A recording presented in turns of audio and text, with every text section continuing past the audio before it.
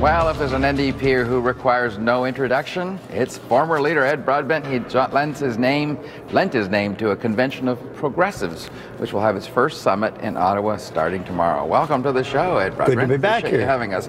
All right, is this platform readiness, election prep talk, or something else entirely? It's longer range than the elections. I mean, the difference between us and any particular political party, including the one that I'm very close to, is that they do work essentially in terms of an election cycle.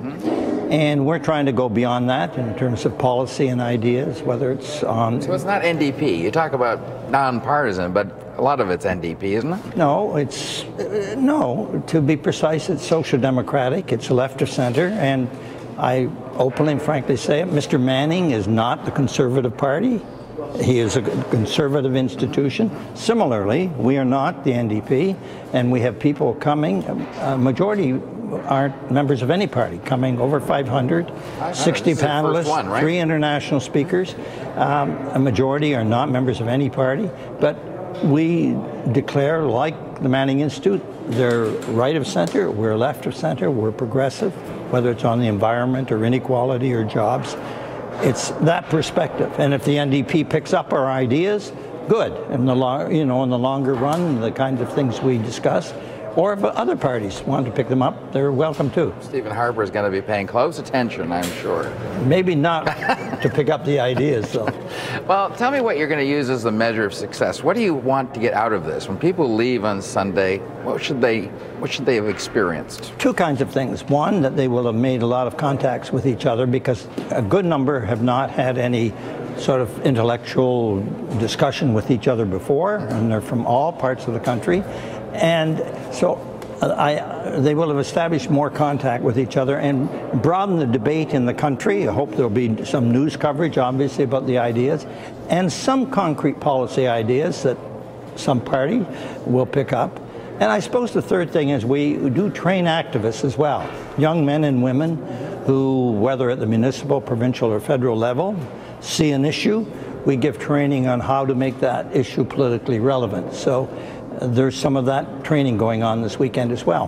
But you're giving a keynote speech, I think, tomorrow. What are you going to be saying? Well, I'm going to 3 themes in the speech, if you like. One is that the economy has to, in the future, has to be more equitable, more equal than it has been.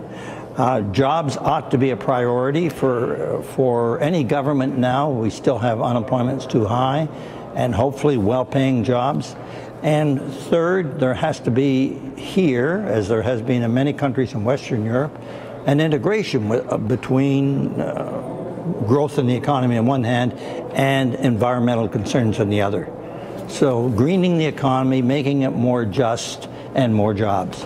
I know you can't avoid the election talk. That's starting to rev up as the main topic here, and I don't have much time left, but I'm curious, do you think you have to set a tone going into that? I mean, is it going to be negative? Is it going to have to be that way in order for the NDP in particular to gain more seats to form even a minority government?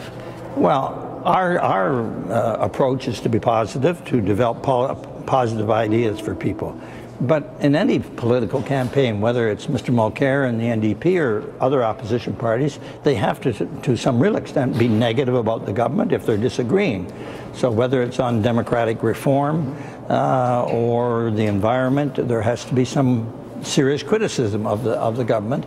And I expect there will be that. But I also expect, especially from a progressive party, to be presenting progressive, positive ideas, because people get tired of the acrimony, especially of question period. I used to indulge in it myself, but I never watch it now. If at all possible, I avoid it. And I think most Canadians probably do. So a party has to have, yes, if you're in opposition, be critical, but also has to have a positive program.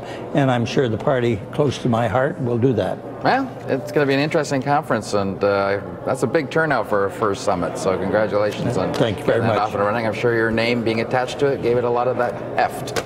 All right, that's it for Power Play. We're back tomorrow live at this time on CTV News Channel and